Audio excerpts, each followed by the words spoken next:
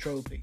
This is the reason why Messi was infuriated by South Bay. Instagram's meat-slapping superstar of mediocrity came really close to receiving his own medicine from the hands of Leo Messi. La Pulga was on party mode after realizing his dreams of winning the World Cup when Nusret Gökçe, aka South Bay, decided to do his best to spoil the Argentines' moment. As Messi was trying to reach his wife Antonella Racuzzo to share his joy, South Bay pulled back La Pulga multiple times to give his entourage an opportunity for capturing the moment. He must have totally missed Argentina versus the Netherlands, because since that game, it is impossible for anyone to willingly get on the wrong side of Leo Messi. Hashtag Gemiras Bobo, if you know what I mean. Although Messi managed to control himself despite looking extremely annoyed, football fans around the world were not as cool as La Pulga.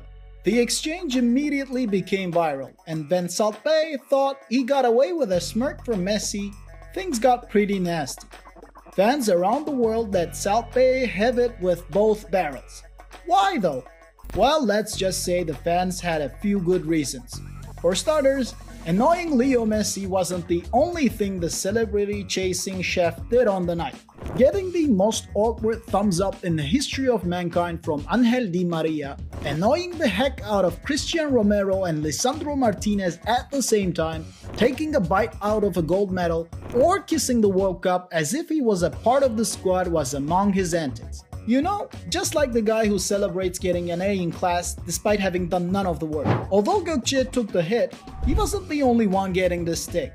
Gianni Infantino, the man who is in charge of FIFA, was targeted as well.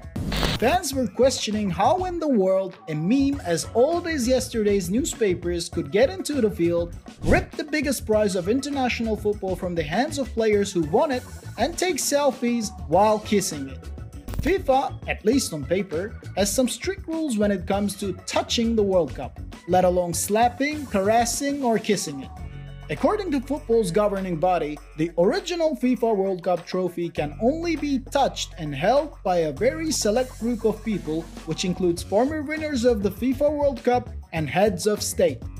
Now, South Bay might be the leader of a successful restaurant chain where clients get to eat gold-plated hunks of meat for jaw-dropping prices, but pretty sure that can only get him as far as being a head of steak and not a head of state. However, being Gianni Infantino's friend must come with some premium quirks and features, as South Bay doesn't look like he matches these extremely strict rules. FIFA's president is among the list of high-profile clients of South Bay, which includes some of the biggest stars of the beautiful game. In fact, the Swiss-born president was in the chef's restaurant in Qatar during the World Cup, where he said, "Football unites the world and Nusret unites the world as well." Well, the question is, should a man who became famous by serving meat in a bizarre way become a de facto ambassador of the beautiful game?